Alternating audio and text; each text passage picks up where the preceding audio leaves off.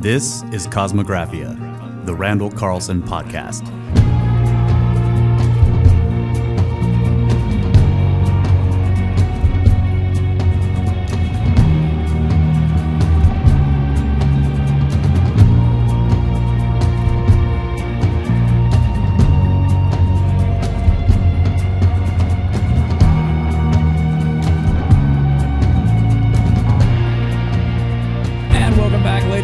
This is Kosmographia, the Randall Carlson podcast, and I think we have the whole group back today.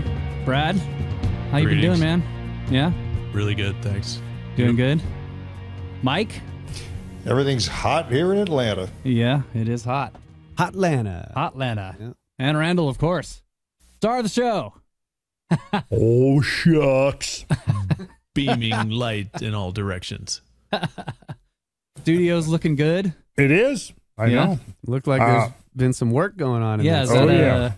Is there Check this out. See, right back here, I've got another camera mounted on the boom, which is on a movable gantry on the ceiling. And right there, I've got my drawing pad. So I've been doing some online coaching with some of the boys that are going to be helping at the Sacred Geometry Workshop on the 13th and 14th of August, which by the time you're hearing this will have been in the past. Yeah. Yes. But is at present in our future. Right. Time travel is fun. Yeah. So this is, I know it's very, very confusing. But they can still purchase the live stream and watch it as video on demand later, ongoing, and get the basics, because it is kind of a primer for the course that you're going to record right there in that studio. So, that's right. That's primarily what he's getting set up for. So, yeah, we're excited to get that in production.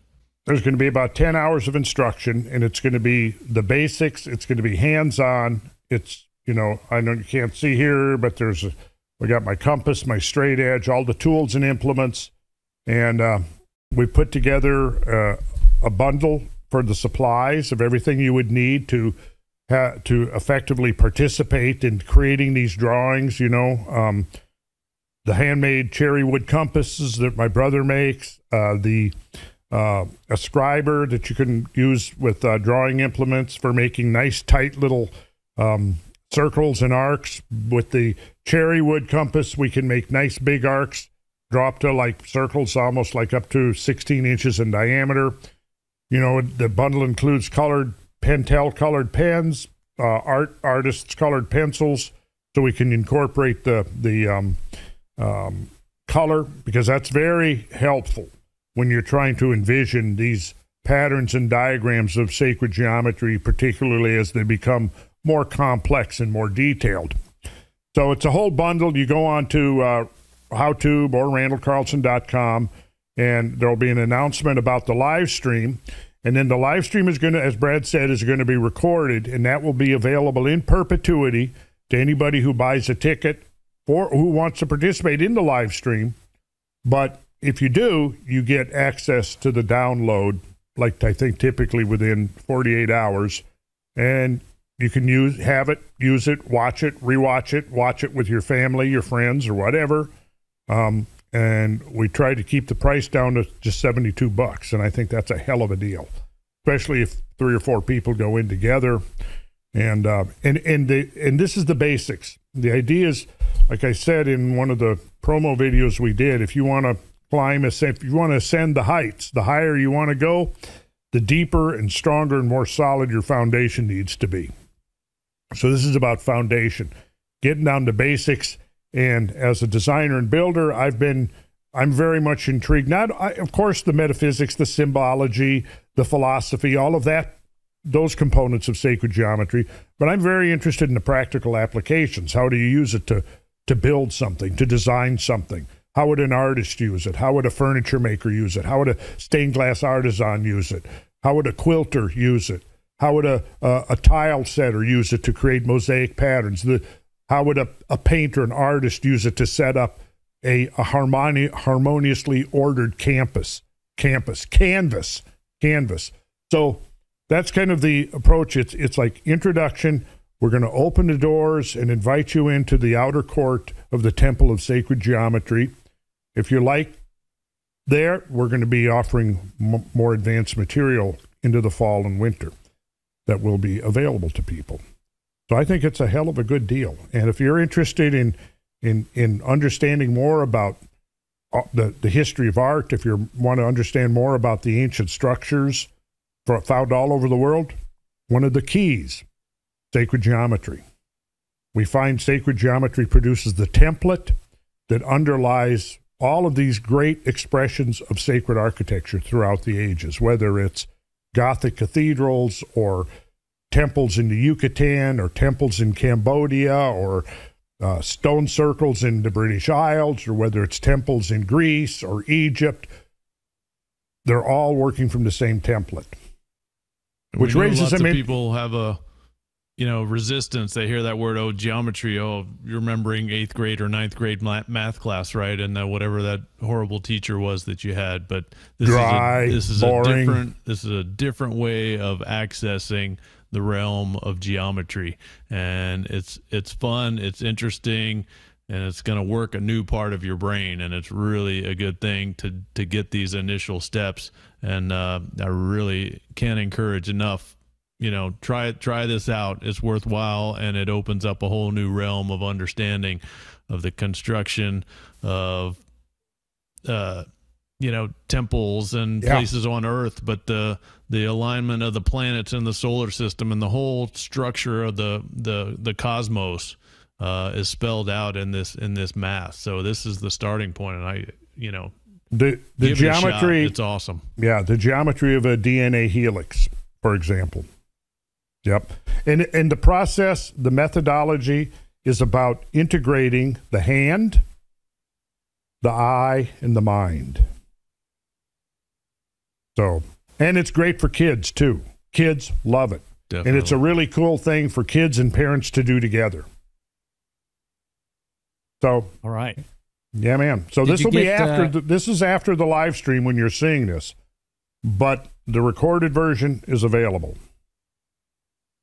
Did you get Rowan? Did you get Rowan new whittling tools? He told me he had used his whittling knife all the way down to nothing, making compasses. Is that what he said? He did. I call him every day. We have to find out. Just mostly to talk about you and talk shit about you. Yeah, it's good. It's got to be done. Well, yeah, he's been putting up with shit from me for over 6 decades. How many compasses do you think he's made? That's what I'm saying. I would guess total 500 to 700, somewhere in that range. He needs a new whittling knife. That's what I'm saying. We sold well over 300 over the old site. The site that, people, the one where you should not go and buy the sacred geometry class because it's a 10-year-old unfinished beta version of the class. It's low quality. He's overcharging for it, and he's taking all the money. So put the word out. Do not buy anything from Sacred Geometry International. Right, and new versions are coming soon. Yeah. So, Don't donate to the site. Don't do anything to support that site. He's bashing you as a Freemason, and he's still selling your material. Yeah. Well, and does not even understand that number one, Freemasons have been major patrons of the site, have donated to the site, have bought the course, right?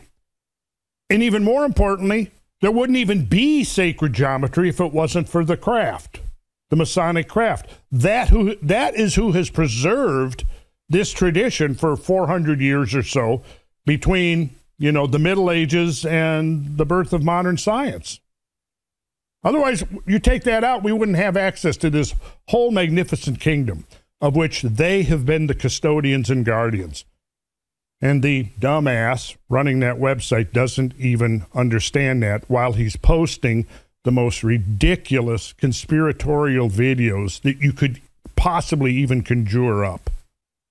Yeah, so to be clear, and we've mentioned this on previous podcasts, but not in a while, Randall has no connection for the last almost 4 years at this point to Sacred Geometry International. There's been a rift. Randall is not getting paid for the things that are sold there, the donations that are given there. So do not patronize that site. He continues to put out emails to sell those things, and none of that's going to Randall. So RandallCarlson.com is the home for everything Randall Carlson. So please find your things there and wait for this new course, because it's going to be a huge improvement over what's been offered there. As Randall said, it's a beta version. It wasn't even really supposed to be released, but this guy just kind of just went off and pushed his own agenda, and has kept the profits from it without sharing with Randall. So it's pretty despicable, and we're trying to get that news out there. So I wanted to state that clearly once again. Thanks, Brad. This is also the, what'd you say, Brad? 3rd year anniversary of the publishing of the first Kosmographia episode. That's right. It's 8/8. So that was the date of publishing of episode number 1. So yeah, we're recording on the 3rd anniversary today. I need to remember that, because it's So that's the day today, which is the day we're recording it. I don't know when it's going to come out, right?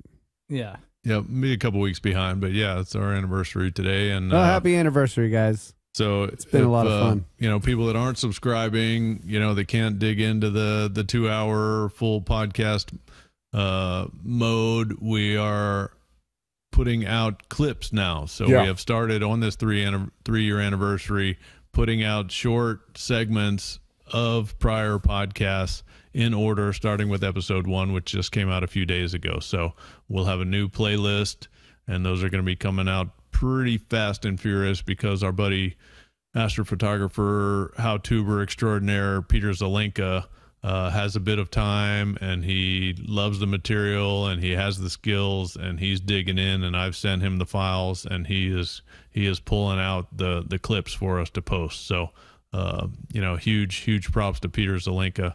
Check out his astrophotography free classes and for purchase classes. And actually, it will have just been released. They did the 2nd episode of Randall Reveals, and Randall got into some basic sacred geometry that's super fascinating, and exposed some of Peter's astrophotography with the star trails and galaxies and nebulas, and it's just really incredible photography that he teaches you, the simple methods of how to create these photographs on your own with your semi basic camera, according to him. So that'll have been out at this point when this gets released also. So lots of new material, lots of stuff to dig into, and lots of cool things that we're going to be doing moving forward. And the big thing about that is those digestible chunks.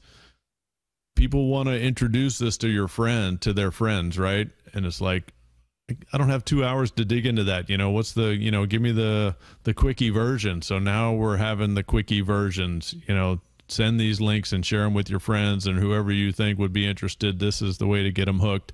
The 4 from the first episode are really grabbing, and this is going to be an important thing and step for us on this 3-year anniversary. Yeah, and thanks to everybody who's donated their time to the Kosmographia podcast and to Randall's work in general. No doubt. Just really appreciate everybody who's joined the team and all the work that they've been doing. It's been great. Thank you so much. Absolutely. Yes. Yeah, nice bite-sized chunks. Now, let me ask you this, Brad. Will this podcast be posted before our next Scablands expedition? Yes. Yeah. Okay, well, we don't know. Maybe not, but maybe. By the time you hear this, maybe there are some last-minute seats available. I don't know. I can't predict the future, except within broad parameters, very broad parameters, but there may be. So if anybody is interested in getting in this next Scablands trip, we'll have we're trying to do 2 versions of it. One with Brandon Powell, who does the Wim Hof work. Great guy, drummer. He and I really enjoy jamming on the drums together. But he does the Wim Hof work, the breathing, and he's going to be the first week, and then the second week will be David Matheson with his star lore, and we will be out under the magnificent skies of eastern Washington. Hopefully, clear nights. The probabilities are good. Eastern Washington is a 15-inch per year rainfall, semi-arid, so chances are good we'll have some good clear nights, and we'll get out there under these wondrous skies, and Dave will be there with his high-powered, thoroughly probably illegal laser pointer, pointing out the stars, and of course making sure that if a plane comes by, he turns it off. Because the one thing that, we have several rules and guidelines. This is probably somewhere between a guideline and a rule. But one of the things is that we do not bring down airplanes out of the sky using high-powered lasers, military-grade lasers. So that's, if you read carefully the contract. Well, rule number one is don't get killed. Yeah, and that's then rule number one. Close by is don't kill others. Yeah, when you sign the else. waiver, you sign the waiver, there's a checkbox there for don't bring airplanes down from the sky with high-powered lasers. And you will have to check that box That's in the waiver. in order to come. Well, have to. Yes, otherwise, I'm sorry, we just can't accommodate you. That's right. and even if it looks like it's full, you're the last down to the last few people. There's changes regularly. People have to change their schedules. And the beautiful thing is, we're going again in May, in the spring, where we went earlier this year. Holy crap, that was last year, 21. You're only supposed to tell them that after we've sold out. I've lost time travel with this episode. Brad. Oh, we're gonna expect that it's sold out at this point. Yeah, and people need to get on the list. Yeah, for the next point year's. is get on the list, even if it is sold out. That's the thing. Because Sign there's up, another take a trip with Randall. They're awesome. People are beyond awesome. Come on out with us. Yeah, and have your eyes opened to the great epic tale that's engraved into the landscape of this planet. Yep. So, and get involved in some jam sessions, some drum circles. Oh, yeah. Some bonfires, some drum circles. Who knows? Yeah. We always try to include a few surprises and mix it up a little bit every trip. Who knows what it might be a cave on one trip. It might be a hot spring on another trip. It might be just a totally awesome, great Mexican restaurant on another trip. Yep. Who knows? It might be all of us, Russ, Kyle, myself, and a few others jamming out. Yep. That has been known to happen. That has been known to happen. Probably some really good eating, though. And I think so. Yeah, it's a great time. And a lot of normal fun. guy Mike might be joining us. So We're trying to talk him into it. Mike, every time we do one of these, people are like, "Where's normal guy?" that's right. So you gotta show up to at least one. I'm going to have to work on that. I agree. Yeah, because Mike, But see, every time you guys go out like this, somebody winds up with COVID, and I've had COVID this year already. I don't want to do another dose. You're good. Mike, You're clear. we're trying to every sell time. tickets What do here. you mean every time? How many of these have we had? One time last September. Remember? 1 out of 5. Yeah. 1 out of 5. If you want to get some really great antibodies, just come to the Scablands with us. So I got, If you got some want good to antibodies. boost up your T cells, come on out with us and and do some jamming into coolies. Yeah. Okay. All right. Main topic. I think we were promised storms, cyclones, Oh, tornadoes. yeah, one of my favorite things. Yeah. If I had a different career to do over again, I'd probably have to become a tornado chaser. Yeah. Storm chaser would be great. Storm chaser, I know it, man. So, I grew up in rural Minnesota, northwest of Minneapolis, kind of right on the edge of the tornado belt, if not right smack in the middle of the tornado belt.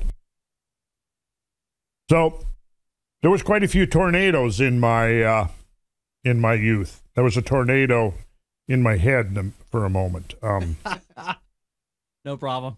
Okay, good. So I've seen tornadoes. I've sat there. We had a pipe in the back, a downspout pipe that I used to use to climb up, and I would get up on the roof. And I'd love to get up and sit on the roof because it gave me a good view out across the lake that we live next to. I could see the rolling hills, and I got a great vista of the sky. So sometimes I used to just go up and sit on the roof of my house. So I was sitting on the roof of my house, and I think I was 14, maybe 15, but I think it was 14. So I'm sitting up there, and I'm watching as I'm facing north. I'm watching the clouds moving from west to east. So from my left to right, they're moving, and the clouds were just very strange looking. I remember looking at them; they looked very strange. They were kind of, undulating and kind of rolling on themselves. They were probably stratocumulus clouds. But anyways, I'm watching them, and I see on one of them this cloud coming down to a point, and it's quite very light gray, or if not even white. And it was a point, right, hanging down, and I'm thinking, that looks like a baby tornado. And then behind it, not too far, another point, funnel-shaped point, came out of the bottom of the same cloud, and they're moving along together. The one that came out first is bigger, and so there's two of them, and they're gradually getting longer and longer as I'm watching them. And then the front one made landfall. It hit the ground. And within seconds, the whole cloud and funnel that I'd watched forming over the last, I don't know, half minute to minute, turned dark gray, because now it's sucking up all the stuff. And then pretty soon the second one comes down, and so there's two of them. And I could watch the two of them moving across my field of view from left to right, from west to east, and moving along. And it just blew my mind. I was so excited. I want everybody else to see it. I mean, I think I probably literally leaped off the roof yelling, "Tornado, tornado!" I don't remember if anybody else saw it. I might have been the only one. I don't remember if anybody else was around or what. But so anyways, those two tornadoes, they were headed for a town called Fridley. If you go online, I should do that, because the tornadoes wiped out half of Fridley. So I could probably actually pinpoint the date when this happened, because I would imagine it's recorded somewhere, when the town of Fridley, Minnesota got hit by the tornadoes. So that was one time. The second time, I didn't see the tornado, but because we were on a lake, the lake was kind of in a hollow. So to our east, there was a rise and upland. To our west, it went, and we were kind of down in the basin. So I think this was after. I think this was maybe a year later.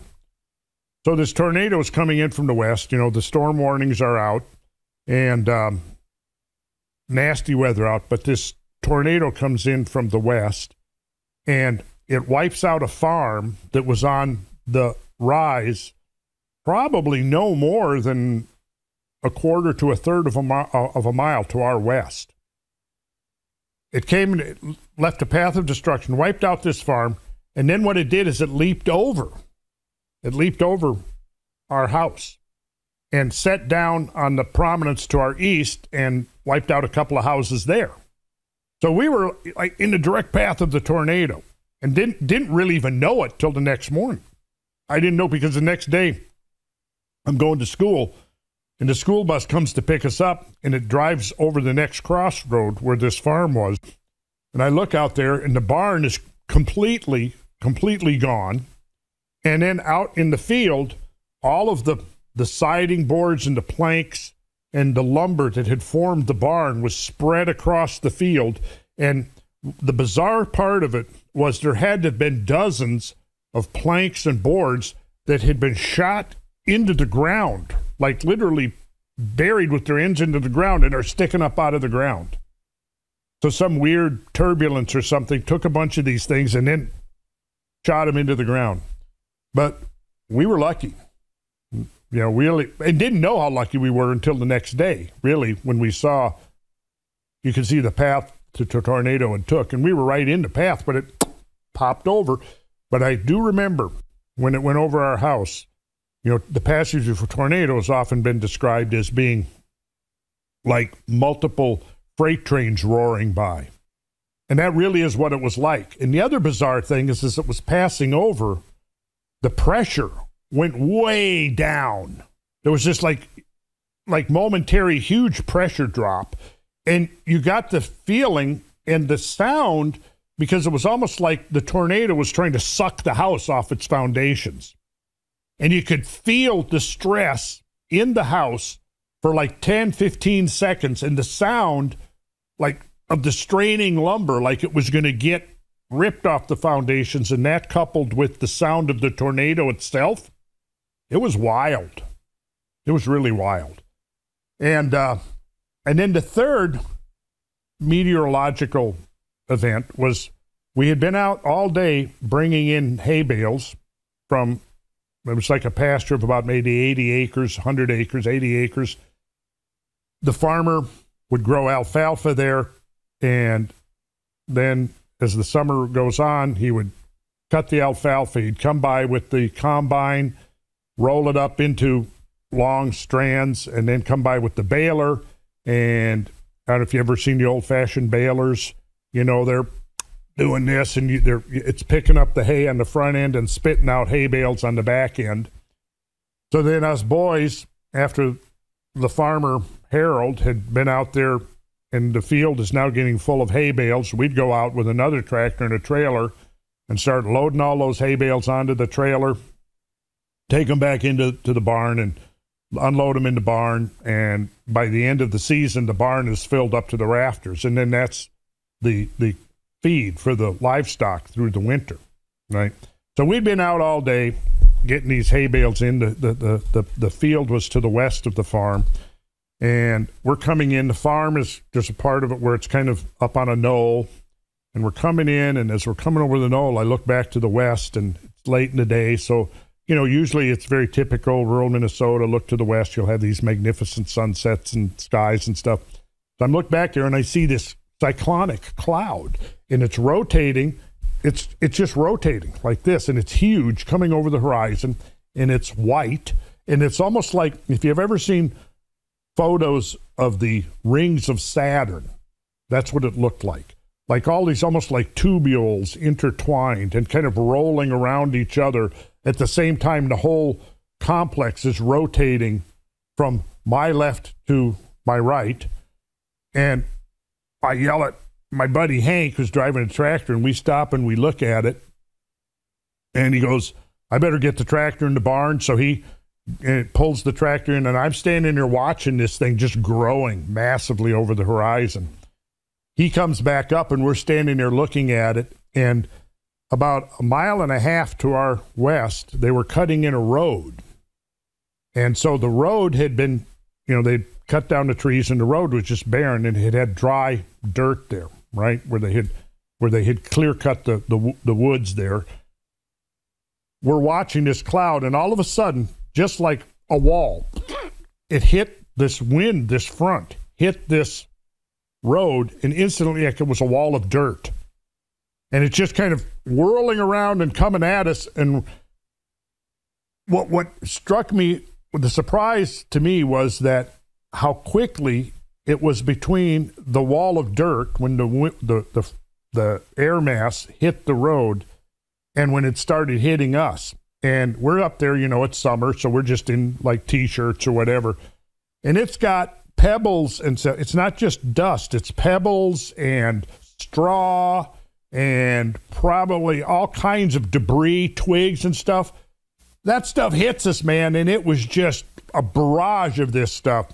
And we start running for the shelter of the barn as fast as we can.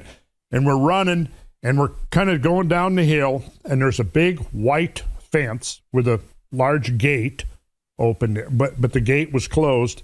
My friend Hank, he's running, and all of a sudden the gust comes in, and the last 20 feet or so, my friend Hank was not actually on the ground. He was being carried through the air and hits the gate. And we didn't even make it to the house, which is where we were headed. Next to the barn, you know, in the old, maybe they still do, the farms in the old days had the milk house, right? The milk house was usually half underground. It was built out of block or concrete, and it was where they would temporarily store the milk when they didn't have refrigeration available. Right? So it's thick concrete walls with a little glass viewing port out the door. We make it in there. The storm comes through. We didn't know then, but it was 80, 85 mile an hour winds, which is pretty serious. And you literally couldn't see more than 10 feet, 20 feet maximum out the window because there was so much debris in the air. So then when the storm finally abates, now we stayed in there a long time. By the time it abates, the sun has gone down, it's getting dark. I go home.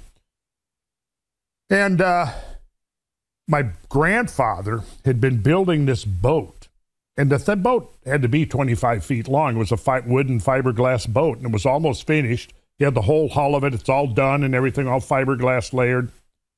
Next morning we go out, and my grandfather's boat is 30 feet up in the tree, sitting in the branches. So I just can't remember how they managed to get the damn thing down from that tree. But I will never forget that. Oh, I ought to mention also that when that tornado went overhead, the other thing that happened was we had a neo-colonial house. So it had an overhanging area in front of over the front door with 4 pillars. When the tornado went over, and all of this, it sounded like the whole house was going to get ripped off its foundations. We all ran as fast as we could for the basement. And of course, by the time we actually got to the basement, the tornado had already passed over. So, we would have been dead anyway. But luckily, because it was passing over, it didn't rip the house off its foundation. But when we came back up in the living room, okay, you had the front wall, which faced the north, and windows. And on the far side of the room, there was a fireplace. One of the columns had been ripped off the front of the house, swirled around into turbulence, and the end of it busted through the window, and one end was still hanging out the window, and the other end was sitting in the fireplace, in the fire pit, in the fireplace. Wow. Yeah, it's pretty wild. So anyways, my interest, that's the background, the context to my fascination and obsession with storms and weather and so on. I love the idea of climbing up on the roof to watch a tornado. Well, I didn't know, let me be clear. I didn't know I was going to see a tornado when I climbed up on the roof. I didn't know that. That was just like a surprise. But God, that was an exciting moment when I realized what I was looking at. Because, I remember, oh God, when did they first release The Wizard of Oz to television, Mike? What year? Oh. It was in the 50s, right? Was it in the 50s? Or was it later? Okay. No, it was in the 50s. I remember watching it as a little kid, of course, and being scared shitless by the witch. Of course. Right? But the thing that really stuck in my mind was the animated sequence with the tornado. I wanted to see that over. And then when I heard they were going to show it again, I wanted to see it just so I could see the tornado again. Pretty damn cool, actually, the way they did that. And we won't get into that. But you remember? You've seen Wizard of Oz? Oh, yeah. I know you have. I'm talking to these other, post. What is that? Well, it was on once a year, but I always fell asleep before it got to the man. It's in this the story. It's this story, Kyle, about a girl and her dog that gets swept away from Kansas. Boring. Toto. Boring. Yes, I've seen the way we've seen it. Yes. Oh, okay. Yeah. And so, of course, back in the day, it was considered a metaphor for the whole, what experience, right? Yeah. Okay. As was, what was the other one? Oh, Alice in Wonderland. Alice in Wonderland. Yeah. Everybody watch knew that while you're playing Dark Side of the Moon. Yeah. Oh, yeah. Okay. And what's supposed to happen? Puff the Magic We Dragon. saw that one on public access, right? We probably grew up with less TV than you had, Randall, in your childhood, because we had public access channels and we were rural, so most of those didn't even work. So it was we saw a fuzzy, staticky version probably when we were kids because they played that movie sometimes. But of course, I've seen it since then. But yeah. So that explains your cultural deprivation. That's right. Absolutely. Okay. Yeah, I get it now. It was on purpose. We spent we spent time in the woods not watching TV. Oh, okay. Animal Judy Garland exposure. Okay, so you guys were in the woods. I was up on the roof. Okay. Yeah, right. I didn't watch that much TV, but, hey, I have the vaguest memory, and I think I was 3 years old, my dad bringing home our first ever TV. Yeah. Bringing it in, carrying in the box. Everybody's excited. We finally got a television. And unboxing it, I can actually remember little bits and snippets of that, and I was probably only 3 years old. But our first TV, because it was such a big deal. But, yeah, I mean, I watched a lot of TV in the 50s and 60s, but by the time I got about 16, I moved on to other things. After that, I know a little bit about like late 60s and 70s television, but not much. 80s, not much. 90s, not much. If you want to talk about TV in the 50s or the 60s, man, I got it. I got a whole file. I can pull it open. I've got the file folders in there. Which one do you want? You know. All the Westerns, right? Oh, yeah, all the great Westerns. But it's weird to think about because you go back, we're talking 60 years ago, right?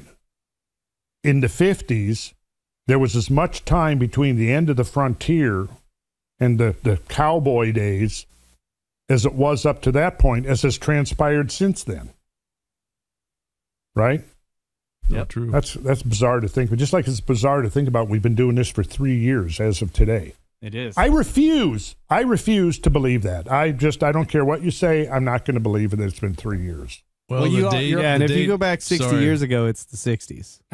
The date is 8/8, and this is actually episode 88. So how did that work out?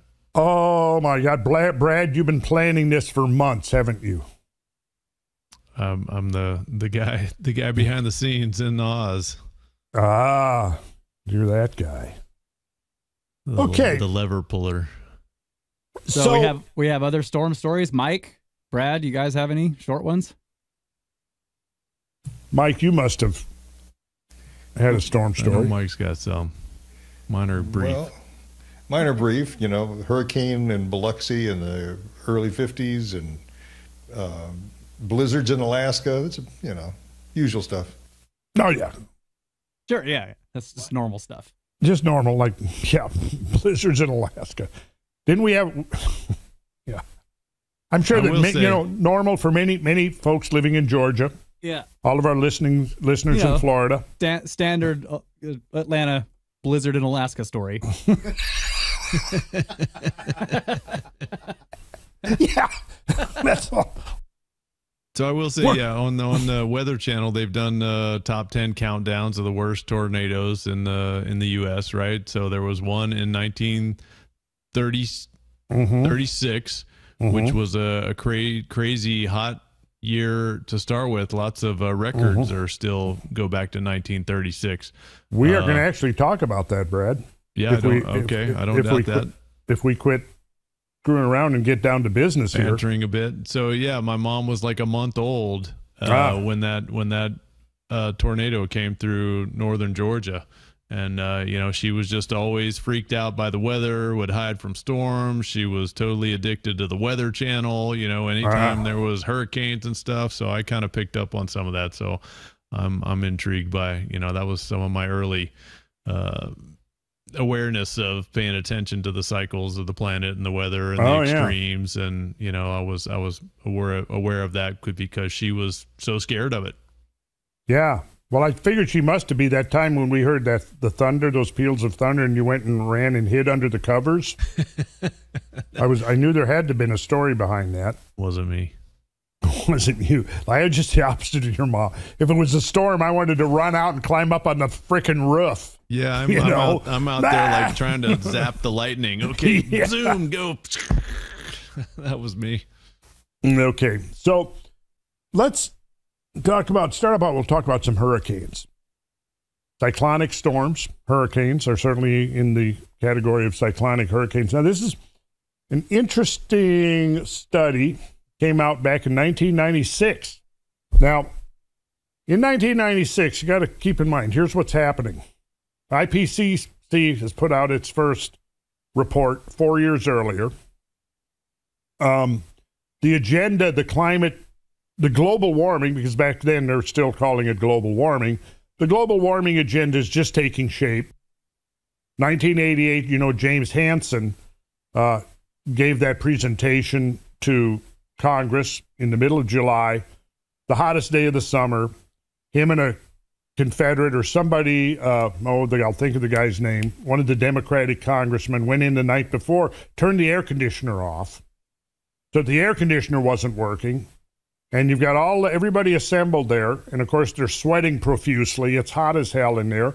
And James Hansen is delivering this spiel about global warming, right? Planned right from the beginning. You know, we're going to set this thing up, a little bit of theater here. Let's turn the air conditioner off, get it good and hot for everybody so they're all sweating when Hansen puts out his, you know, global warming fear scenario. So what happened then is they created the IPCC. They came out with their first report in 1992, and I'm going to be talking about that in an upcoming podcast because we're going to look at how their reports and their slant on the climate change issue evolved over the next two report cycles. So 1996, same year as this, was the second report. Some interesting things happened, particularly the 1996 IPCC report introduced the hockey stick graph, which is something we need to talk about. You've heard of the hockey stick graph, right?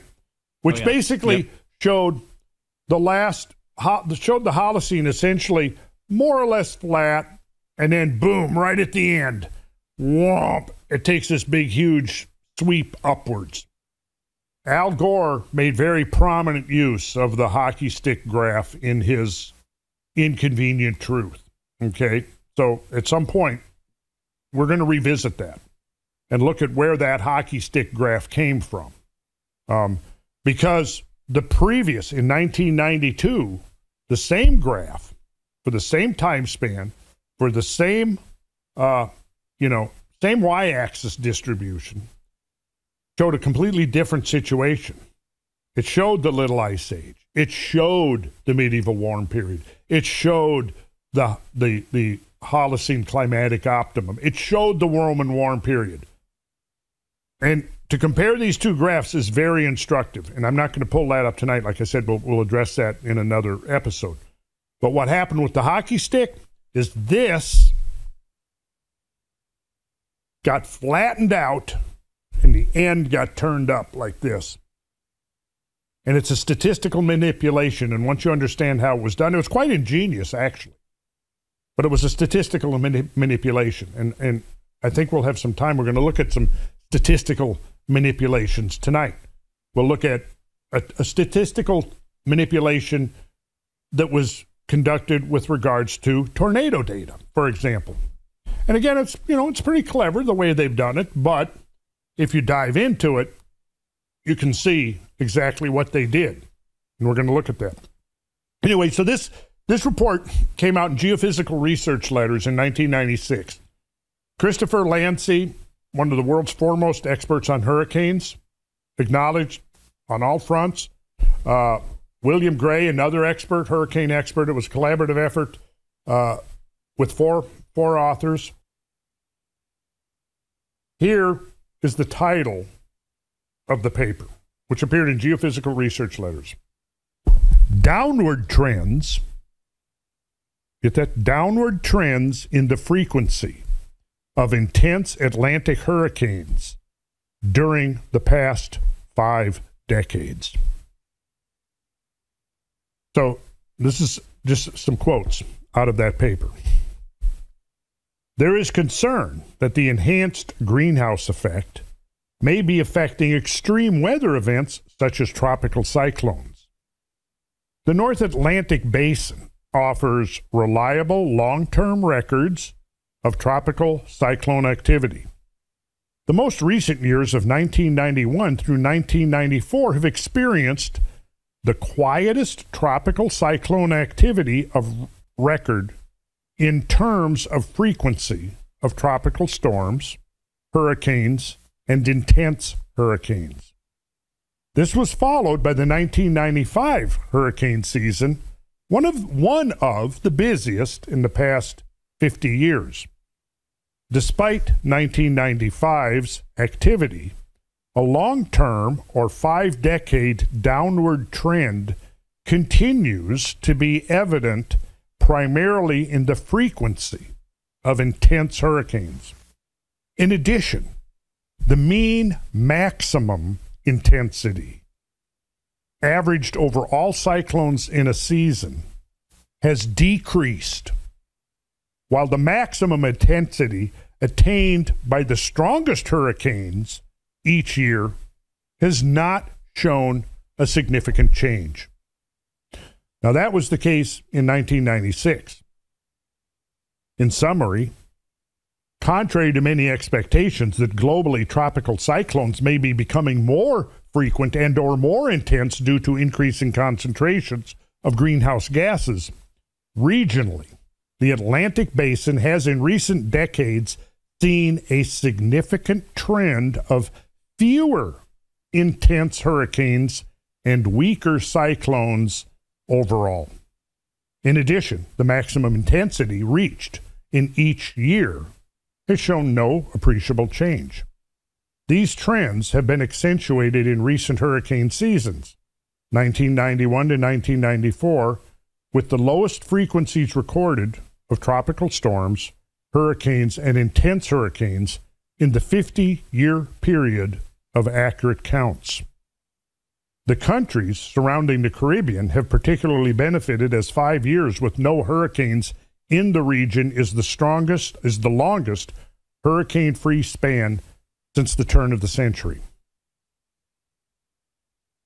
However, 1995 has at least temporarily heralded the return of Atlantic Basin hurricanes. Most of the regional and global factors which previous research has shown to be related to active Atlantic hurricane seasons were present during 1995. It is possible that this sharp increase of activity was a consequence of an increase in the strength of the oceanic thermohaline circulation. It will likely take several more years before it can be established whether 1995 was simply a single-year anomaly in continued quiet conditions, or whether it was the beginning of a regime of active hurricane seasons.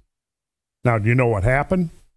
For the next, 11 or 12 years, not a single hurricane made landfall. First time that's ever happened. It's the longest period where no hurricanes have made landfall in the U.S. Now, hurricanes have come back somewhat. We're going to look at a graph in a minute that plots the totality of cyclonic activity, both in the Atlantic and the Pacific. The big ones I remember was Andrew was 92, right? Mm-hmm. Came into Miami, and then the next really big one I remember was Katrina, I guess, was 2005. So that's 13 years there. But yeah, 10-year with no landfalls. Yeah, that's hard to imagine. Yeah. Sorry, Russ. So why is the landfall a factor? Like, don't you? Why, well, it's not so much a factor, but when you have a lot of hurricanes, you have more of them making landfall. Okay, that's the point. You increase the number. If you decrease the more hurricanes, the greater probability one of them is going to hit land. Sure. It doesn't really. Now, of course, once hurricanes do hit land, that's what they dissipate. They disperse. They disperse, right? But not before they can cause a lot of damage. I've just wondered because I've heard that no hurricanes making landfall, but I'm like, well, okay, but how many were there? Don't they still can take place out there in the ocean, right? Oh, hell yeah, yeah, of course. And yeah, I mean, we could probably find examples if we go through there of them hitting islands. And, yeah, sure, yeah. But the point is, here's the point. If you reduce the total number of hurricanes, you reduce the possibility or probability of any of them making landfall. Right. It You just increase the number. So it's just another indication of a reduced frequency of hurricanes. Okay. So now we're going to jump forward to November 12th, 2008. Now, this is an article that appeared in USA Today, but it's still basically factual. This is 2008. The past 2 years have seen a remarkable downturn in hurricane activity, contradicting predictions of more storms, researchers at Florida State University say. The 2007 and 2008 hurricane seasons had the least tropical activity in the Northern Hemisphere in 30 years, according to Ryan Maui, co-author of a report on global tropical cyclone activity. Quoting Maui, Even though North Atlantic hurricane activity was expectedly above normal, the western and eastern Pacific basins have produced considerably fewer than normal typhoons and hurricanes. Maui's results dovetail with other research suggesting hurricanes are variable and unconnected to global warming predictions, said Stan Goldenberg, a hurricane researcher with the National Oceanic and Atmospheric Administration.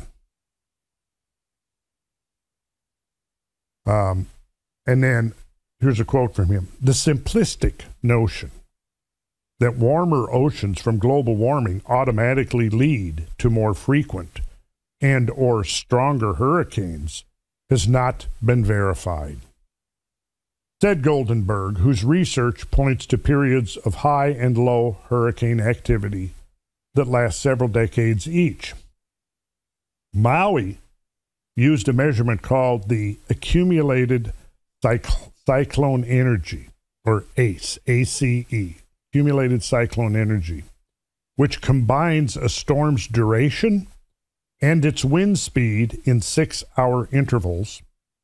The years 2007 and 2008 had among the lowest ACE measurements since reliable global satellite data was first available 3 decades ago. Northern Hemisphere activity in 2006 was close to average, and the previous 2 years, 2004, 2005, which included Hurricanes Katrina and Rita, saw among the highest numbers. It tells you, quoting Maui again, that from year to year you have large swings of activity, said Maui, who plans to present his work next month at a meeting of the American Geophysical Union in San Francisco. He finally concludes and says this: if you want to find a global warming signal in all that data, it's generally going to be rather small. Now, let's look at a graph of accumulated cyclonic energy. See if I can pull this over here. We're semi-due for a break, so if you get a transition point here, we can... Well, I tell you what, let's go ahead, take the break, then we'll come back and I'll have a graph ready. Screen. Yep, we'll do a share screen and we'll dive into some of these graphs. They're pretty interesting. You guys good with that? Excellent. We'll Good deal. And be right back.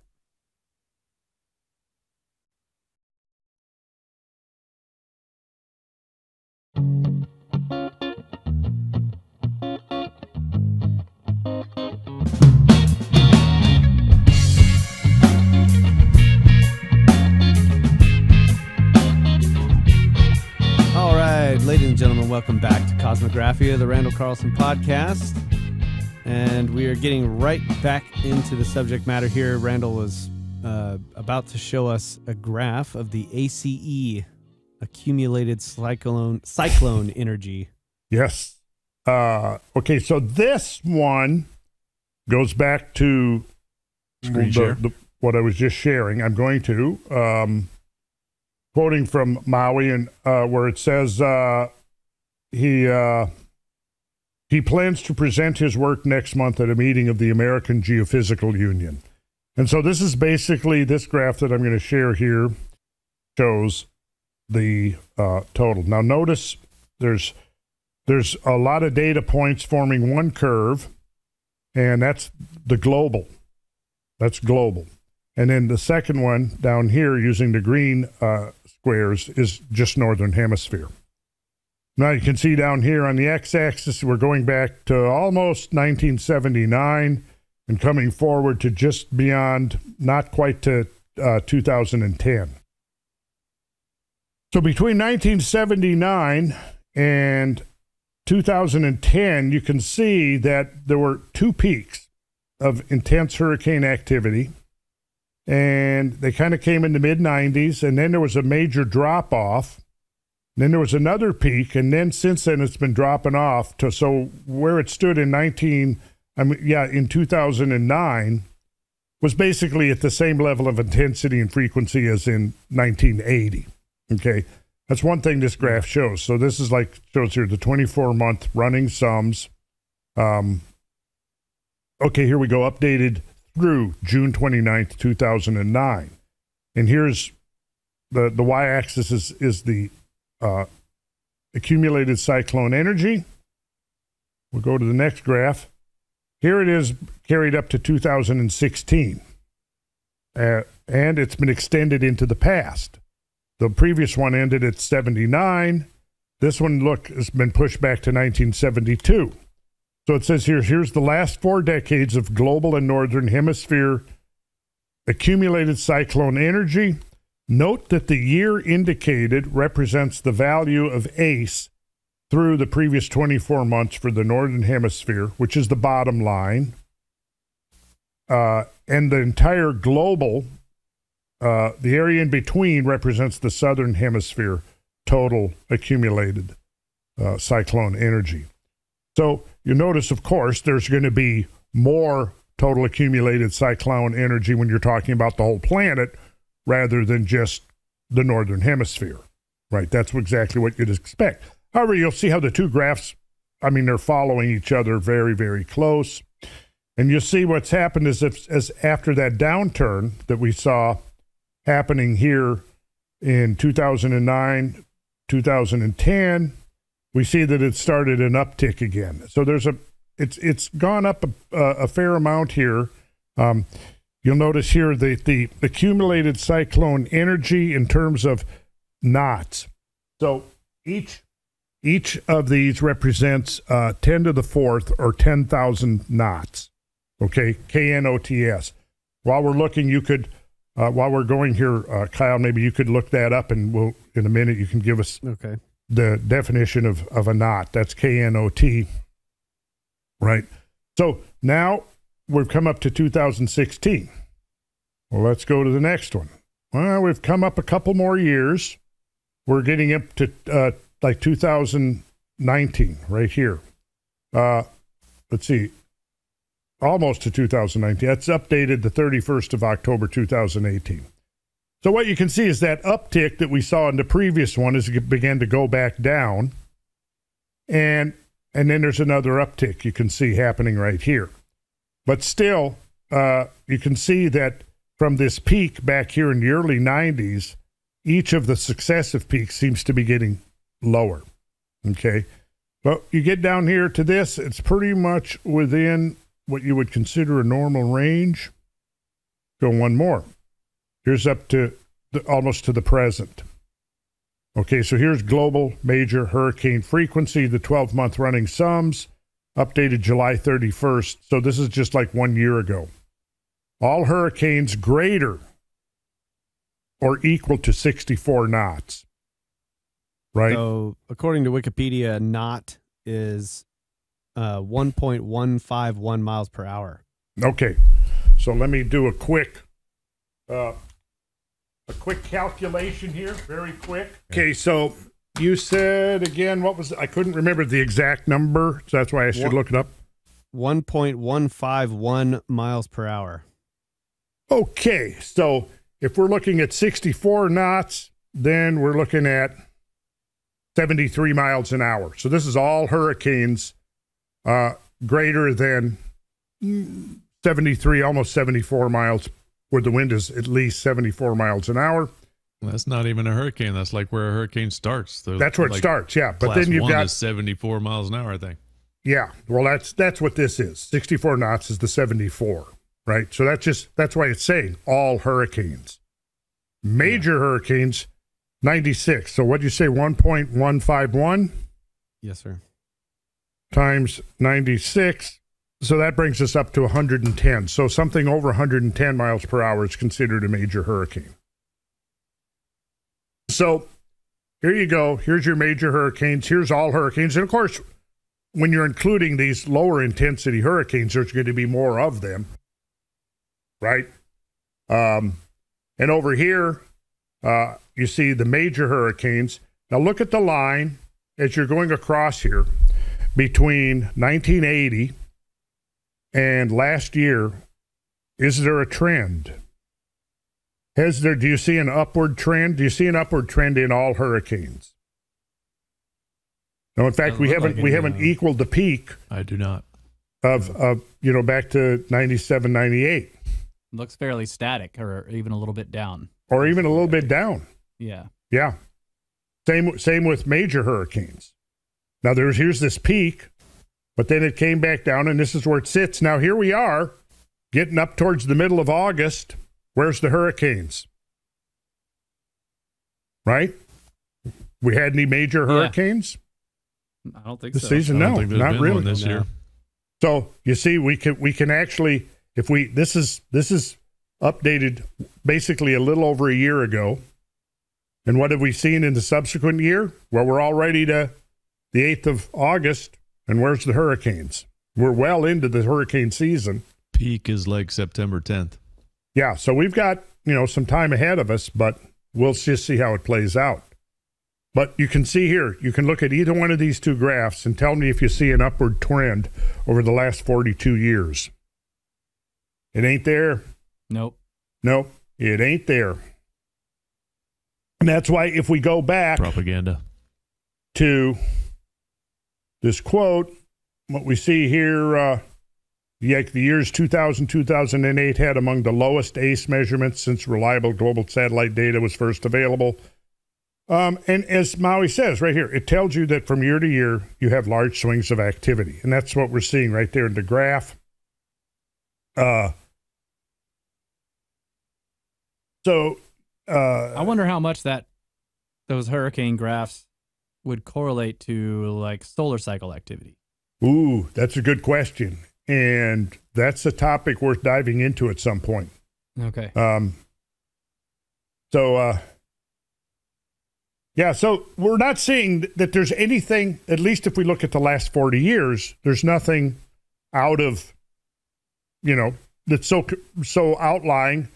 There's no increase in either intensity or in frequency in this data. In fact, you know, as it says here, they're already noting back in 1996, contrary to many expectations that globally tropical cyclones may be becoming more frequent and or more intense, regionally, the Atlantic Basin has in recent decades seen a significant trend of fewer intense hurricanes and weaker cyclones overall. And I was just talking about the Atlantic. Now, we saw a graph that was the global, but what's going on in the Pacific? Let's see if we can... let me stop share for the moment. Go back to... Let me get this open here. We'll go look. We've got a graph. Here's a graph. The number of typhoons. Now, this is put out by Japanese researchers who are tracking typhoons. And this is the number of typhoons in the Pacific, 1951 through 2021. And let me just, this is on their website. Let me share screen here. Here we go. There's the graph. Same thing. This is data from the Japan Meteorological Agency for the number of typhoons formed in the Pacific in the month of July. Now that the July data are available. Where's the trend? Is there a pronounced upward trend in cyclonic activity in the Pacific Ocean? Doesn't look like it. Doesn't look like it, no. Now, this is going back 1951, so this is 70 years. Right? Shouldn't we be seeing an upward trend if what they're saying is true? You know, well, it's the same old litany. Let's see, I got this quote. I couldn't help it. That I'm going to read to you because this is Kamala Harris. This was what she said in some kind of a news conference or something a few days ago. For years, our nation, and as many have discussed, have lamented, have talked about the threat of climate change. For years, we debated the potential impact that climate change could have on our communities, on our country, and our world. And today, we know the impact if folks weren't clear about it before. Just watch the evening news and see that the time for debate is long past. Climate change has become a climate crisis and a threat that has now become a reality. In recent days, deadly floods have swept through Missouri and Kentucky, washing away entire neighborhoods, leaving at least 35 dead, including babies, children. As has been reported, 4 children from one family.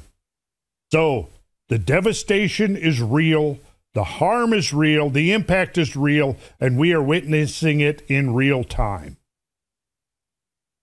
And the debate is long over, as she says, so there's no point in discussing any of this. The science is settled. We know that storms are increasing in frequency and intensity, right? Floods are increasing, tornadoes are increasing, right? Oh, wildfires are increasing, droughts are increasing. What else? Everything bad you can think of, pretty much, it's being claimed as increasing in frequency. Heat waves, cold spells. Oh, cold spells, right? We can't leave that out, right? Well, we just saw some actual, if we want to, do what they say, follow the science. Well, we just did. We just followed some science and we discovered that, at least as far as hurricanes go, nothing out of the ordinary is happening. In fact, if anything, the trend has gone down somewhat. The numbers of maximum intensity hurricanes has actually trended down. Well, to what do you attribute that cause? I don't know. Is it something, the sun? You brought that up. That's a good question. Well, is it carbon dioxide? Well, it couldn't be carbon dioxide, right? Because carbon dioxide is supposed to be causing warming of the troposphere, and that's supposed to increase the intensity of hurricanes, right? Unless somehow the computer modelers got it ass backwards, and the carbon dioxide is actually causing the intensity and frequency of storms to decrease, which I'm not claiming to be the case. But right now, the debate is over model doesn't explain the graphs we just saw of hurricanes. So let's look at some tornadoes if we have time. We do. We do. Okay, Absolutely. Cool. Let's look at some tornadoes. Now, I've written some things, and I think it would be a good succinct if I just kind of paraphrased what I wrote, maybe with some skip a few parts, maybe add a few addendums here and there. And I wrote this back in December of 2021. So, as I was writing that, remember COP26 that happened? That got all the fanfare and all the newsworthy headlines about the conference of the parties, 26, that was going to, solve the climate crisis. And so you had delegates coming from all over the world, going to Glasgow, Scotland, for their pointless gab fest that really had nothing much to do with actual climate science and everything to do with politics and the redistribution of wealth from the richer countries, primarily the United States, to covetous third world nations that are more than willing and happy to be bribed for their support of the narrative of climate crisis. So, 400 private jets ferrying the climate crisis elite to the conference, emitting over 13,000 tons of carbon dioxide in the process.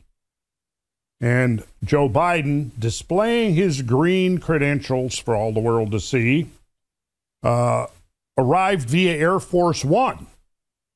And, you know, he just recently, a couple of days before, been visiting Pope Francis. I don't know if you remember that, Pope Francis in Rome. So when Joe Biden, who's now Air Force One over to Glasgow to, you know, participate in the climate crisis, he, several days before, arrived to have a meeting with the Pope.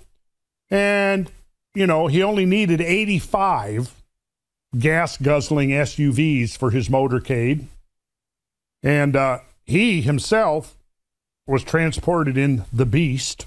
You might know about the Beast, the $1.5 million, 244 horsepower Cadillac that spews 10 times more carbon than a typical SUV driven by the rest of us plebes. So Biden met with Pope Francis for 75 minutes, and the original plan, if you probably don't recall this, but the original plan was they were going to broadcast this live on TV. But somebody decided as the moment approached that it would be best not to put Joe Biden up on live TV talking with the Pope for 75 minutes. Okay, so with that as background, the National Oceanic and Atmospheric Administration, also called NOAA, N-O-A-A, the website under the section entitled the National Centers for Environmental Information, there's a graph that it depicts a very clear upward trend in the U.S. tornadoes between the year 1950 and 1921. Okay, so what do you got? 71 years there, right? I'll repeat what I just said. There's a graph. 1950 to 2021? Yes. Okay. So there's a graph depicting a very clear upward trend in American U.S. tornadoes in the 70 years between 1950 and 1921. And 50 was as far back as NOAA's Storm Prediction Center database went. So they went all the way back. And this graph is quite frequently put out there. It's, you know, you go to the, whichever section of the NOAA website this is, I guess, the National Center for Environmental Information. Under tornadoes, the graph I'm about to show you is the graph you're going to see. So it's frequently employed to bolster the contention that there is evidence for increasing frequency and intensity of storms. Okay, so let me now share that graph. All right, so here we go. Go back to 1950. Come back down to 2021. Well, here, I mean, it's pretty clear cut, isn't it? Man, the tornadoes they're getting way more of them now than there used to be. That's pretty clear. You got an upward trend here. Pretty unmistakable, right? Certainly isn't a downward trend. Right. I wouldn't say it's stable either. It's clearly showing that the number, you know, these tornadoes are increasing. So if you go, and in fact, you know, in the mainstream media, you've seen this, you can see this graph. It's both in print media, online, and in print media, online, and on television. It's been all over the place, and clearly it does seem to bolster the claim that frequency of these awful storms is increasing. But as I say underneath here, however, there's a problem with this graph. It is a cleverly manipulated fraud. So let's take a closer look. Okay, here we go. Okay, so I'm just going to give a little background and context, and then we'll come back to this. Okay, so there are currently about 1,200 tornadoes on average. Get that? You'd probably never imagined it was this many. 1,200 tornadoes on average are recorded each year in the United States. The intensity of tornadoes is classified according to the Fujita scale, now called the F scale. It's after Fujita was a meteorologist or scientist who developed it. Developed by T. Theodore Fujita, introduced in 1971. in a paper entitled Proposed Characterizations of Tornadoes and Hurricanes by Area and Intensities. So Fujita's goals were to provide a system of classification that included both the area affected by the tornado as well as its intensity, and through analysis of the damage caused, to estimate its maximum wind speed. So the scale starts at F0 with wind speeds less than 73 miles per hour. Typical damage of F0 tornadoes includes branches knocked off trees, signboards damaged, trees with shallow roots knocked over. F1 tornadoes range in wind velocity from 73 to 112 miles per hour. Winds of this intensity can rip shingles off of roofs, push over mobile homes, and blow moving autos off of roads.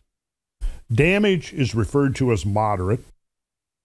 At wind speeds of 113 to 157 miles per hour, F2 damage is considerable, with roofs torn off of frame houses, boxcars overturned, cars lifted off the ground, and large trees uprooted or broken. An F3 tornado can have wind speeds up to 206 miles per hour, and associated damage is referred to as severe. A wind in this range of intensity can overturn boxcars, uproot most trees in a forest, demolish mobile homes, and completely rip the entire roof off of a framed house.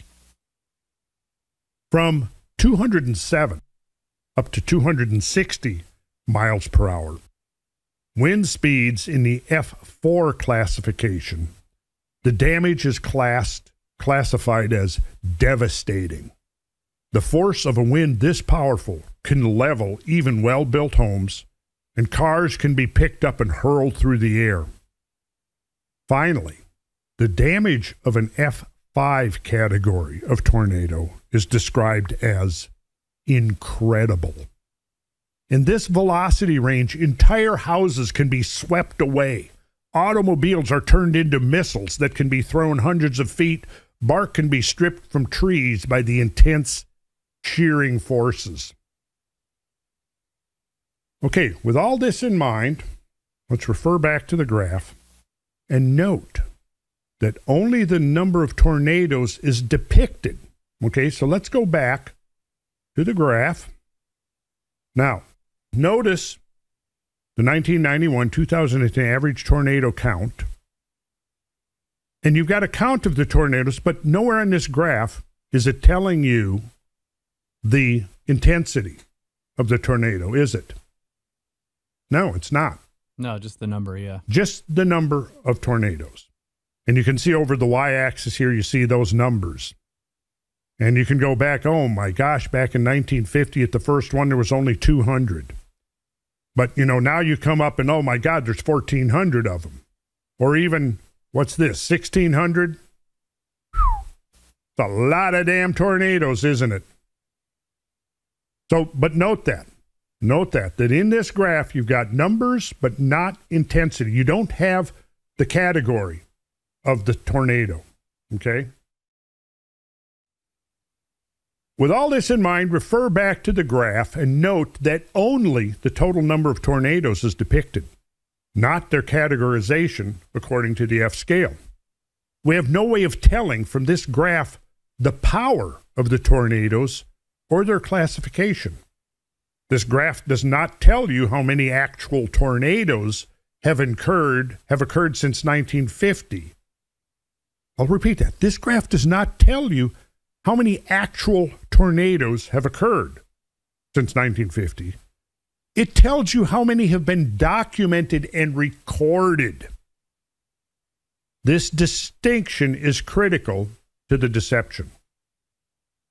So let's back up a bit. Okay, so a number of factors have changed considerably in the 72 years since 1950. Let's think about those factors. The Midwest region, where the majority of tornado sightings are concentrated, has become more densely populated over the decades, right? What does that mean? Well, it means that there are more eyes to witness and hence report the occurrence of tornadoes. But this isn't the critical factor here. Technological advancements have made the detection of tornadoes much more effective. So I'll refer here to NOAA's, National Oceanic and Atmospheric Administration's website, where you can, it used to be up there, I don't know if it still is, and its own explanation of what has changed. After mentioning the 1,200 tornado per year U.S. average, the site goes on to let the cat out of the bag. And here's the quote directly.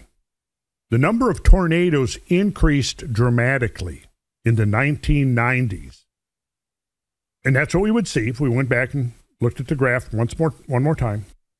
The number of tornadoes increased dramatically in the 1990s as the modernized National Weather Service installed the Doppler radar network. The National Weather Service modernization also began the Warning Coordination Meteorologist Program, increasing partnerships with media and emergency management across the United States. This program also initiated the training of storm spotters across the county warning area of each weather forecast office. With more people trained to relay information on storm activity to the weather forecast office and improved communication and digital technology, more tornadoes could be reported. So going back and looking at the graph, there was a dramatic jump in tornado reporting just after 1990, and you can see that jump in the graph. I'll go back one more time. Radar. So I guess the upshot here is that the apparent increase in this graph that doesn't show us the power of the storms but just counts the number is an artifact of reporting. That's what you're talking about. It's purely an artifact of reporting and technology and the ability to report. Yes, because what's happening now is you've got many, many more tornadoes being counted and reported and documented. Yeah. And right here, look at 1990. Right here is the deployment of Doppler radar. You want to share the graph with us again? Oh, sorry. Yep. And they can be a lot more accurate about what's just over 73 or 74 miles an hour. Yeah. Or it's a strong wind, and actually we can monitor that a little more closely, and that does count as a F0. Yeah. Well, look right here. See this dramatic upswing right there as you get into the 90s? Yep. Right there. That's the deployment of Doppler radar. Okay. So there probably are real spikes in there. Oh, sure. Yeah. Oh, yeah, absolutely. There's real spikes. What we're interested in, though, is the trend. Sure. That's what we're really going for here. So let's. It's this. I was thinking the same with the hurricane. It's like, we can get, say, temperature information from a long time ago using ice cores and proxies, but it's difficult to find. You can't get storm information from tests like that. How are you going to count the number of hurricanes in a year by looking at like ice core information or something like that? Can't do it. So all of our hurricane or storm information is just recent. So it's difficult to even get trends in that, long-term ones anyway.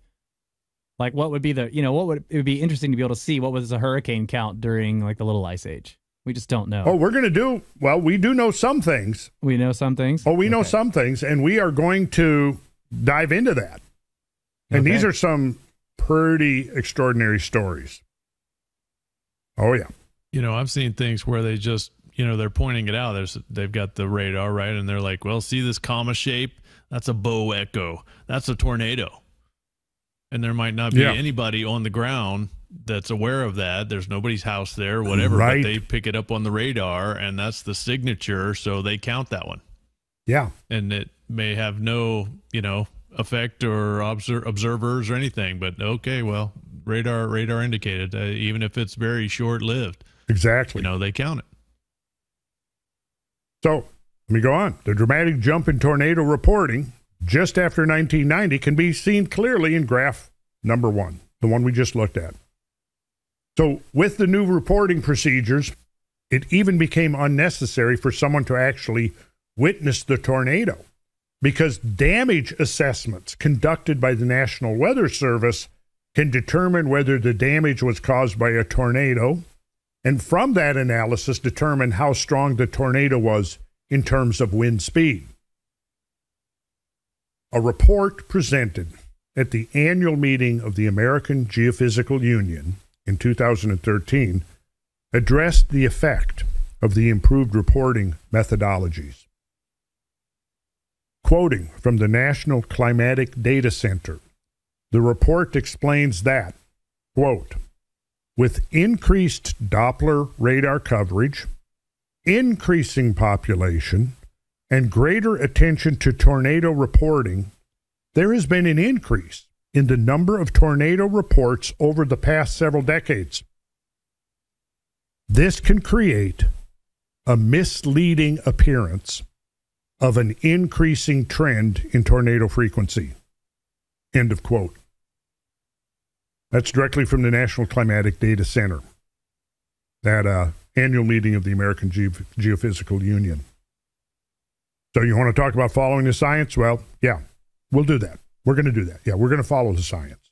I think that's up here in Asheville. We need to go visit them. Yeah.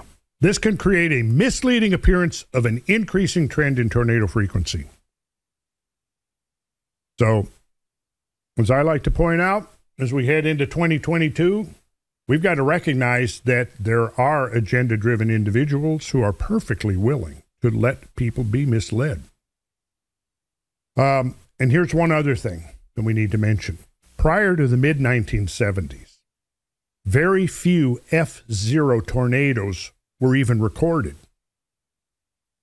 With the improved detection and reporting systems, more and more of these minimal storms became part of the database.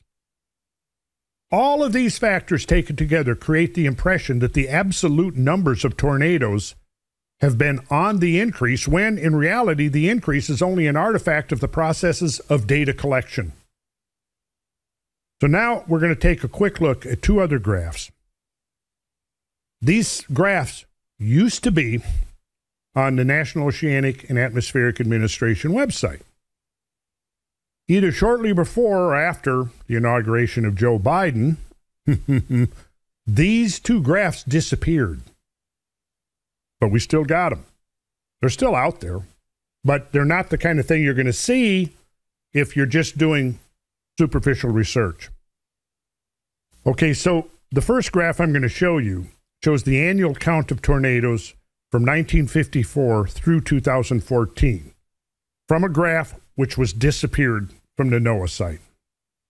So what I want you to note when you see this graph is that it does include F1 tornadoes and stronger, but does not include tornadoes in the F0 category, which were included. And of course, remember this, the weaker the storm, the smaller the storm, the more raw numbers there are of the lesser storms, right? And as you go up through intensity and power, you get this falling off graph that the extreme events are going to be rare events. The smaller borderline, they're going to be much more frequent, right? So now, it used to be that as I'm saying here, that the F0 tornadoes were not even counted before like 1990. Okay, so note that this next graph includes F1 tornadoes and strongers, but does not include tornadoes in the F0 category. So here is the annual count, U.S. annual count of F1 plus tornadoes 1954 through 2014. So let's take a look at it. Here's your annual count on the y-axis, and here's your year on the x-axis. So this is your time axis, and this is your raw numbers. Take a look. If you were going to draw a trend line in here, what would it do? Pretty much hasn't changed. The trend line is basically flat since 1954 to 2014. So what do we got there? 70 years. No trend in tornadoes F+1 or greater. No trend. There it is. This is the raw data.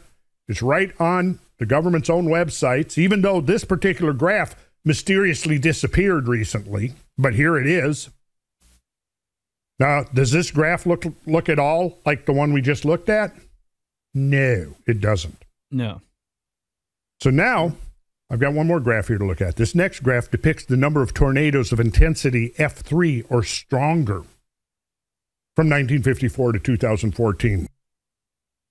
In contrast to the weaker storms included in graph 2 above, the strong to violent tornadoes actually show a very clear decline in trend.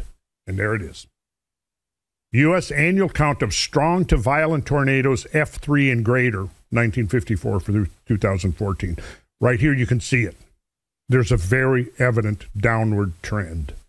If you were to draw that trend line in there using least squares or however you choose to do it, that trend would be going down from left to right. So, all tornadoes, it's held steady. More intense, stronger tornadoes actually has declined as the climate has warmed very subtly over the last 70 years. So how come they're not portraying this graph and putting it out there? How come Kamala Harris was not talking about this graph right here? Well, because it contradicts the narrative, that's why. And so I've just shown you, I've taken you through some science here. Pretty straightforward, simple science, just, statistical stuff. Now, this is what I'm saying. The graph you see there now, since it doesn't explain, it only gives aggregate numbers, doesn't give really any intensity. It doesn't explain that that website is now counting far more tornadoes of a much lesser intensity than they were counting back in the 50s and 60s and 70s. And it has nothing to do with actual numbers. It just is a simple artifact of the counting and reporting methodology that's used. But now when you see these other two numbers, it tells a completely different story. And it's when you go through this step by step, take it apart, deconstruct the narrative, you begin to realize what a fraud the whole thing is. And you want to go through any of it? Want to go through floods, heat waves, wildfires, droughts? What do you want to talk about? Storms in general? See, this is what they're counting on, is that, you're going to follow the science, the debate is over, so we don't need to discuss any of this anymore. You don't need to even see or think about graphs like we just looked at. The debate's over. You don't need to look at any of this. So, that's why I get annoyed. I can't help it. Yeah, they use the peer pressure thing. Everybody already agrees that it's happening. Until you actually do, this is their amount. Follow the science, follow the science, follow the science. Okay, yeah, let's do that. Let's follow the science and see where it takes us. The debate's over. How can you follow the science if the debate's over? Well, yeah. What's the point? Yeah. Well, see, here's the whole thing. This is now, and so they were going on and on and on. These remarks about that Kamo was making was in reference to the flooding and the storms that happened up in Kentucky, which were bad. Absolutely, they were bad. It was bad flooding. But it's nothing unprecedented. The fact is that the real history of climate includes these outliers, many of them, that are outside what we would consider the norm. And, when you really begin, and see, there again, it's like Mike always says, you got to look at the big picture. Because if we're only looking at this narrow little strip, and our vision is being contracted or constricted to this narrow little window, and that's all we see, instead of the big picture where you can see, oh, wait a second. Hey, you could take any one of these graphs, and depending on where you sliced it, you could make it look like something that would be completely misleading. An upward trend, a downward trend. But then when you look at the long term, there's no trend, So it all depends on your frame of reference, your viewing window. So, over the next couple episodes, I want to kind of address some of the things. We'll look at, you talked about what about tornadoes, storms, hurricanes, and stuff in the past? Well, I've got a nice compilation of some pretty extraordinary things that have happened. Yeah, we have reports, right? But it isn't the same as global counts like we've got now. No, we have reports, but yeah, you can eyewitness reports, but you can't graph counts or whatever, right? Right. It's not the same. But you can infer a lot. Yeah. And there are quite a few records from some places, but of course they're not generally globally it's not global in comprehensive. extent. Yeah. But there's enough that you can see that, because here's the thing. Anything that happens now that's severe, flood in Kentucky, it's climate change, which climate change was supposed to be originally global warming. They deliberately made the choice to change that in, I think it was 1996. Or no, it was 2004. They made the change. They agreed, we're not going to call it global warming anymore. We're going to call it climate change. You know why? Because by that point, the divergence problem was really showing up in the computer models. There was no real trend that was of increasing temperature that was following the computerized models of the upward trend line that was predicted in the global warming models. So global warming is a very specific thing. When you say global warming, you're talking about the idea of an enhanced greenhouse effect. You're talking about the thermal capturability of carbon dioxide molecules up in the atmosphere and the re-radiation of the long wave radiation emanating from the Earth back to the Earth, while at the same time other long wave radiation is escaping to space. And it's a very precise, specific process that you can analyze. And the problem is that when you do that, you discover that there's only a limited range of atmospheric concentrations at which carbon dioxide is effectively entrapping and re-radiating long-wave radiation. And that window, which runs roughly between 14 and 17 microns, is filled. I mean, it's filled. There's the amount of heat that will pass through that window is relatively minuscule. And we're going to talk about that because we're going to look at the graphs of the inverse exponential curve, which is the thermal capturability of carbon dioxide concentrations in the atmosphere. It is actually well known among atmospheric scientists that the majority of heat is trapped by the first 50 parts per million.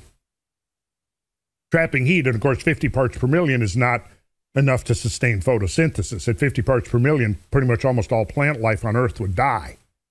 In fact, it starts dying once it gets below 180 parts per million, and that's what it was during the late glacial maximum.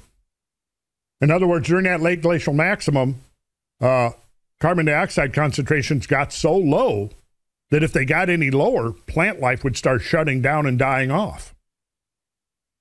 In fact, for most of history, and we're going to look at the big picture, for most of history, Earth's carbon dioxide concentrations have been 1,000 parts per million or more, up to some of it's, I think, 7,000 to 8,000 parts per million. So again, it's all a matter of perspective.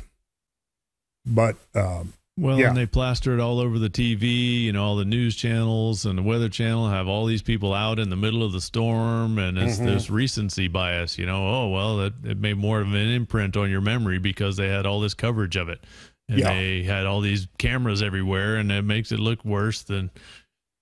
So you just, it's got to be worse, right? I saw it. I saw how bad it was.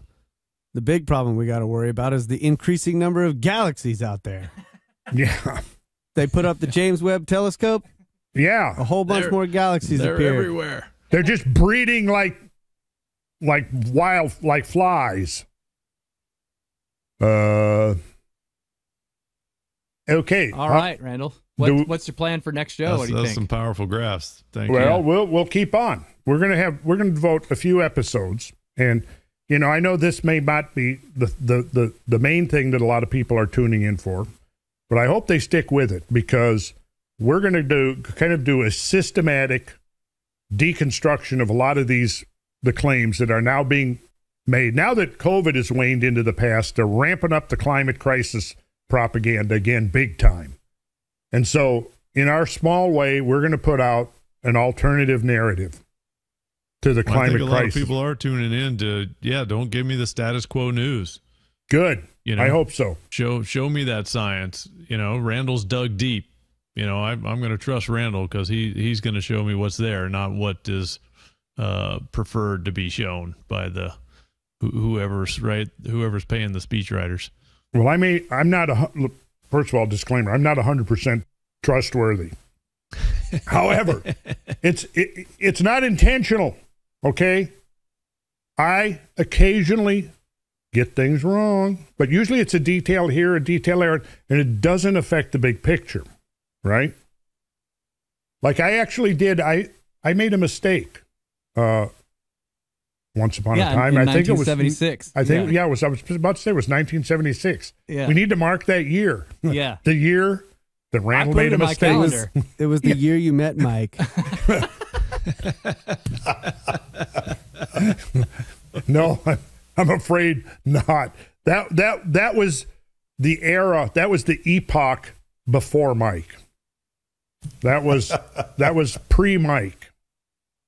No, Not even pre-Atlanta, or that was right when you got to Atlanta. All right. Well, I'm just kidding with you, Mike. Since you met Mike, you haven't made a mistake. That's that's pretty that's good. how you can think of it. yeah, well, that's pretty much it. Yeah, well, I'm going to go ahead and admit, 1997, I did make a little boo-boo. Uh-oh. Okay. I'll put that in the calendar, too. I knew about 1976. I did not know about 97. No, here's what I've noticed. The trend line for me is that hopefully I made more mistakes in the past when I was dumber, but as I've gotten a little more well-educated, I make less mistakes. Hey, okay, I've done my share of dumb things, I'll admit. I'm sure there's some stories there that, oh yeah, there are. I don't want to tell them at the moment, though, because they're too embarrassing. Hey, wait a second. You met me in 97. Oh. Mistake number 2. Mistake number 2 in 97. Oh, man. Well, you notice I started to go there, Brad, but then I held my tongue. Let's not tell that story. I better not tell that story. That was right after the 2x12 to the nose. It was. When I showed up. The 2x12 in the nose. You showed up right after. That's the 2x12. Oh, my God. Yeah, I was commenting today. Yesterday. I went to the dentist a few days ago, and I came out 100% clean. And I thought, this is awesomely good, because I hadn't even been to the dentist in a couple of years. But I had a period there where over a period of 5 or 6 years, I had enormous amounts of trouble with my upper teeth. And one by one, they started going bad. And I thought, what the hell's going on? Because my bottom teeth are fine, have continued to be fine, right? So I had to get all this major reconstructive work done on my upper. Well, then I got to thinking, and I asked the orthodontist about this, and he said, yeah, it's very possible. But yeah, when I got clobbered with that 2x12 across the face so hard, it may have, damaged the teeth in the socket. Absolutely. Oh, yeah. Sure. Yeah. Wow. Yeah, Oof. sure. Huh. That was not a fun experience, but there was sort of a interesting sidelight to that, but we'll save that story. And I see Brad A little bit grinning because he knows the story. But that'll be a story for, as I know that my days on earth are coming to a close and I write my memoirs and my confessions, I'll put that story in there. Or maybe a campfire on a tour. Yeah. Yeah, or maybe a campfire on a tour. Come and see us if on I you- hope you Scablands. invented the flux capacitor or something cool like that after you got hit, right? No. Oh. Well, all I will say is that it happened on an Easter Sunday and involved pagans, but